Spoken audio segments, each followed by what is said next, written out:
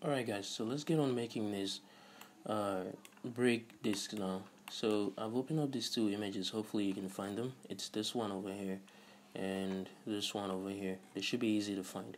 So if you need to open them, just open them up and then let's get started working on this. So we're gonna be making the break discs in this one. So let's get onto side view real quick over here. And let's take the rim, alright? Now let's get onto the side view. Let's press Shift and S and choose Kaizen to select it. Now I'm going to press Shift and A and I'm going to add in a mesh circle.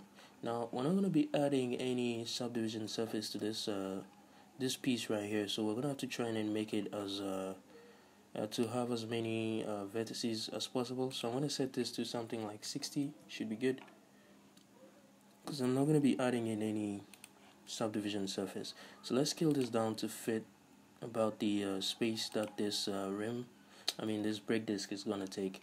And judging by what I'm seeing here, I think it should be about here, pretty much, I think. I'm trying to guess where this should be, but I'm going to put it around here. Hopefully I think that is enough. Let me take a look. Let me bring it out just a little bit more. So to about here, I think should be good. Yeah, so that should be good. Now I want to get onto the side view, and let's press F to fill this, okay? Now I want to press I to insert this a little bit like that. I want to press I to insert it again, like that. Alright, so here's what I'm going to do. Let me take all of these. Let me get into wireframe. I'm going to take all of these over here. And let's go to local view by pressing the division sign on the numpad like that. And I'm going to get over to this side. And here's what I'm going to do. First off, let me go into edit mode of this, and let me see. You can see when you take a look over here, you can see the brake discs end about here, and then there's a dip in, and then it folds in a little bit before moving forward and attaching itself to the rim over here. So that is what we're gonna make right now. Let's get onto the side view, and then let me just press I to insert the face again to, I don't know, about here.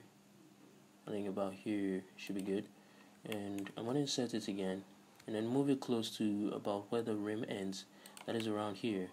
And I'm going to pull it in the x-axis like this, just like we have in a reference image like that. As you can see, let me just pull it in a little bit more like this, and I'm going to insert it just a little bit more like that, and I want to press E and then extrude this in the x-axis forward to about, let me see the thickness. I think that should be good. Let me move it forward just a little bit like that, and I think that should be good. Maybe, or not, might be too much. Let me pull it in a little bit, and let me move the whole thing out, forward to about here, like that. So as you can see, that is looking good. Now all that I'm going to do now is to go over here. Let me see. I'm going to take all of these, and I'm going to extrude it in the x-axis to about, let me see the thickness. I think that might be too much. Let me go into front view. Let me see what I'm doing here. So I'm going to pull it, just let it be slightly beyond the endpoint over here. That is the where we dipped this area in. Well, we want it to be a little bit in front of it. That way when we fill the faces, there won't be any problems. So let me see. Also, we should be taking into consideration the thickness of it. So let me just pull it back to about here, and I think that should be good. So I'm going to press F to fill this, and I'm going to press I to insert it a little bit like that. Insert it again like that, and then I'm going to press Ctrl and plus until we have all of these ones selected, and I'm going to press Shift and D and move it in the x-axis to about here like this, and I'm going to press E and an X, and I'm going to extrude it the same amount, that is to about there like that, and that should be our brake discs pretty much, I think. Yeah, so it's looking exactly how we want it to. So all I want to do now is to move over here.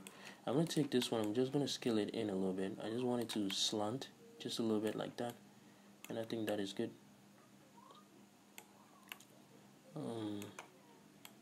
Yeah, so that is looking good. Let me see. Let me just scale it. Let me scale it up just a little bit more. Let me get onto the side view. Let me see what we have. Let me scale it up just a little bit more to about here. and that should be good. Alright, there we go. So what I'm going to do now, let me press Ctrl and I and hide everything else. I'm going to go in here and I'm just going to select, let me insert the face over here. I'm going to insert it a little bit like that and insert it one more time like that. And let's go into edge select mode. So I'm going to go into edge select mode. I'm going to select this edge and I'm going to select this one and then that one, this one as well, and then that one. So all of those edges over there we're going to select, and I'm going to press Ctrl and B to bevel this.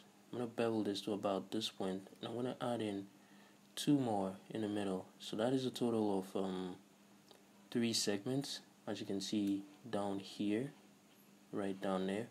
So I'm just going to add in that to about, I think that should be good. Let me see. Yeah, it is quite good, but let me make it a little bit more. So I'm just going to press Ctrl and B again, and I'm going to make it a little bit more like that. Let me try that again. Come on. Yeah, let me try that again. Ctrl B. So I think that should be good. Alright, so I'm going to click on Object and select Shade Smooth, and you can see what we have right there. Alright, so all that I'm going to do now is, let me see. Let me press Ctrl and R through here. I'm going to add in 2 on this side and 2 on this side, just to define it a little bit better. And I'm going to add in 1 here, pull it all the way to the front. Add in 1 here, pull it all the way close to the bottom, like that. As you can see, that is looking good. And let me see. Maybe I could add. Let me see. I could add 1 in the middle here, just to make it a little bit more sharp. And I'm going to do the same thing here. Make it a little bit more sharp. Let me dissolve this one. Now let me add 1 in here, pull it close to the bottom like that. Another 1, pull it close to the bottom like that. And as you can see, that is what we have. And let me see, let me just add 1 over here as well. Alright, good. That is looking great. Let me just take these 2. I'm going to press S and then X. Now let me scale it out to about here. And I'm going to do the same thing here, S and then X. Scale it out to about there. And that should be good. Alright, so there's our brake disc. It's nothing complicated, pretty easy, as you can see, and it is looking great. Alright, there we go. Okay, so let's press Alt and H to bring everything back, and you can see how it looks right there. Just something simple to make this look much better.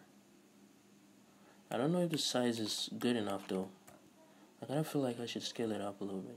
So let me just go into edit mode. I'm going to take everything and I'm going to scale it up just a little bit like that. Yeah, just a little bit like that should be good.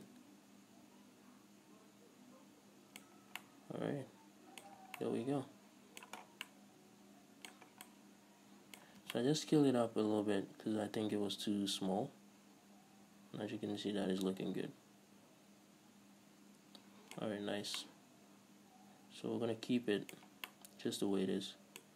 I'm just going to go in here though. Let me see. I don't know. Maybe we should keep that side like that. Or maybe we should try to... Let me see. Let me take all of these. Let me press Ctrl and plus. And I'm going to delete all of these vertices here. Like that. And let's go into vertex select mode. I want to select this. I'm going to press E or G and then X. I'm going to move it out a little bit. And I'm going to scale it down some more to about this point. Or maybe not. Maybe not scale it down. Let me see. Let me keep it that way. Just scale it down a tiny bit like that. And yeah. So with that done, I'm going to press F again to fill the faces. And I'm going to press I to insert it like that. I'm going to press I again to insert it. And we'll keep it there. I'm going to press Ctrl and R through here and bring it close to this, like this. Let's take this, press Ctrl B, and let's bevel it like that. So I'm going to take this one and move it in a little bit to about there. And let me add 1 over here as well. And there we go. Alright, so I think that is looking much better.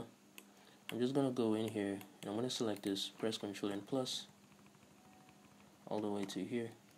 And I'm going to scale this. And I'm going to press Shift and X so it doesn't scale in the X-axis. I'm just going to scale this down I'm just going to scale it down a little bit like that. As you can see, let me get onto the side view. Let me take a look at this. Yeah, so there we go. That should be much better. Nice. So we'll keep it like that. So that is what I was looking to achieve pretty much for the brake discs. And yeah, we have. Now, I don't know if there's anything else we have to do, but in my opinion, I think that is it. Is there anything else? Nope. That's pretty much it. So that will do it for the brake disc. And in the next video, we'll probably be working on the actual brake system. And this one looks like a pretty simple one, so it shouldn't be too difficult to achieve.